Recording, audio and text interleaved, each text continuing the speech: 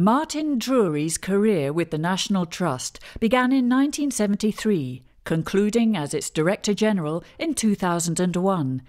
He has contributed to many other heritage organisations as trustee, supporter, advocate, advisor and friend, a unique and lasting contribution to the preservation of heritage in Britain as well as internationally. The jury states, Martin Drury has been a major force for good in the field of conservation for more than 40 years. He has nurtured and encouraged the skills, knowledge, idealism and self-confidence of others.